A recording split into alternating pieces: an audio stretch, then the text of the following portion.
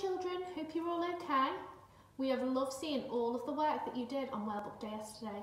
So today, this is our last day of home learning. So today in literacy, we're still focusing on Farmer Duck, and we would like you to play a listening game on Phonics Play, and you would need to listen to the animal sound and pick the correct animal that makes that sound. Then we'd like you to think about, what are the animals on the farm in Farmer Duck? Do you think they would be happy with the farmer? Do you think you could choose one animal from the story and write a speech bubble as you are the animal on the farm? So how do you think they feel? What do you think they might say? So I've done an example here, which I've put on the school spider of the duck, but you can choose any animal you want and you can draw a picture of it as well. In phonics, we would like you to practice your phase 3 tricky words, which are her, me, we and they.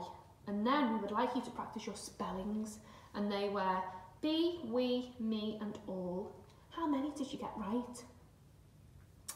And in maths, we'd like you to continue practicing counting using our splat square. So one more, one less, forwards and backwards from 1 to 20.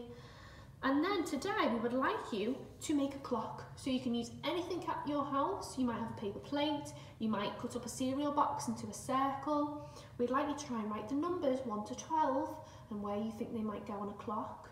We have put a link to a Topmarks website so you can have a little look at the clock to see what it looks like to help you. And then we would like you to make some different o'clock times as well with that. And in the afternoon, we're practicing and we're learning all about healthy foods. So we would like you to listen to the story called I Will Not Ever Eat a Tomato, okay? And then we'd like you to think about, why do you need to eat healthy foods? What is the big problem in the story? What did Lola learn in the end? So I want you to have a think about what sort of foods we should eat every day and what foods we should only eat sometimes, okay? And then we've put up a worksheet and we would like you to create a healthy lunch, okay, for Ronnie the rabbit and Eddie the teddy, so our class bears in school.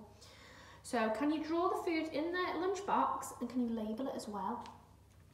And your wellbeing activity for today is play a game with a family member. So it might be a game of hide and seek, it might be a card game, it might be a board game. We hope you have a lovely day and we cannot wait to see you back in school. Bye!